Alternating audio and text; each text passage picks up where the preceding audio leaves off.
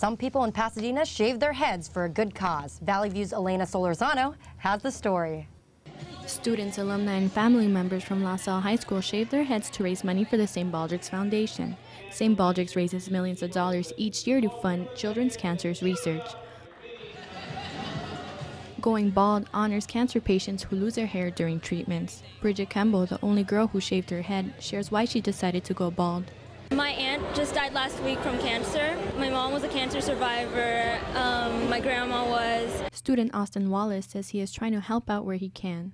My aunt had cancer and my friend in middle school had cancer, and I feel like it's the least I could do for a good cause.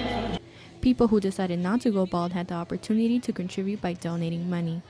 $8 got them a wristband, and donating more than $50 got them a t-shirt. Hair was shaved off by 4 professional hairstylists who donated their time and skills.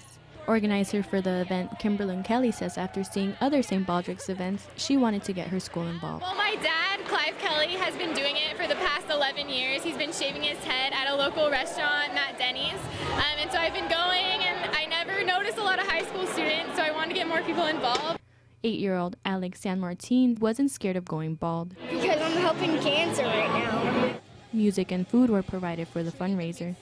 The first St. Baldrick's event that started between friends back in 2005 now takes place around the world. La Salle High School has started a tradition that they hope will carry on for many years. In Pasadena, I'm Elena Solorzano for Valley View News.